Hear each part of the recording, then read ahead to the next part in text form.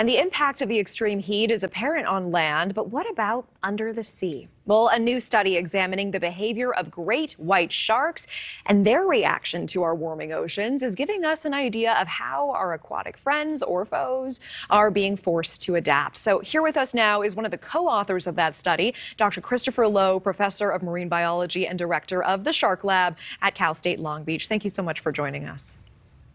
Thanks for having me. So I want to talk about that new study you co-authored, revealing that young great white sharks are moving further north along California's coast than ever before. And for people who are not familiar with the area, great white showing up in Monterey Bay, which is just a couple hours south of San Francisco, is actually unprecedented. So you say this is because sharks are having a harder time finding water in their ideal temperature range. So we know that the water is getting warmer because of climate change. Our oceans are warming up. And what we're starting to see are shark nurseries further north than we've ever seen them before in California. So we attribute that to the warming of the water. Those sharks are seeking out certain environmental conditions, and they're finding that in Monterey for the first time. So this is kind of new. This is something that we hadn't seen in the past or didn't think it happened before, because we know the young sharks are temperature sensitive. They don't like water too cold, and they certainly don't like it too warm. So is it going to be just sort of a general movement northward? And is this sort of inevitable? Do you think that we'll just keep tracking this over time?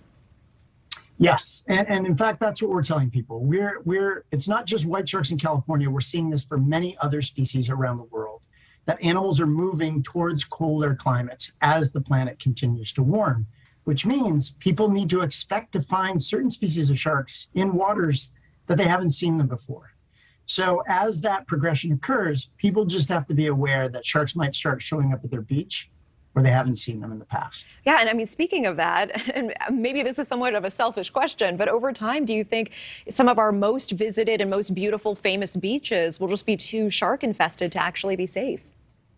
Well, actually, that's not true. In fact, we have a lot of new data that shows that sharks and people, in fact, white sharks and people, are interacting with each other daily. The people just don't know it. And what we're not seeing is a big increase in bites. So what this is clearly telling us is that those sharks and humans are sharing the same environment without incident. So as long as people aren't bothering the sharks tend to ignore people. Interesting. Well, I mean, that's good to hear. We do want to ask, so the ocean is being affected by climate change, as you said, and the impacts you're talking about. And maybe not everyone cares so much about sharks in their heart, but they should care about more potential encounters with people and certainly other marine life. Monterey Bay, for example, a major habitat for sea otters. Can you tell us how the sea otter population, for example, might be affected by this? Well, you know, the great thing is about 100 years ago, most marine mammals were hunted to the verge of extinction. But about 40 or 50 years ago, many of them were protected and their populations have been recovering, which is great news, right? We're starting to see really good population recovery. However, as the sea otter populations recovered, so is the white shark population. And what we've been seeing is a lot more mortality from white sharks, particularly juvenile white sharks, trying to feed on sea otters and realizing that's not a good meal for them. But by then, the sea otter's been mortally wounded. So in that case, we're seeing a predator affect a prey, which is probably also being influenced by their distribution because of climate change. Thank you for watching. Go to newsnationnow.com to find News Nation on your television provider. And don't forget to click the red subscribe button below to get more of News Nation's fact-driven, unbiased coverage.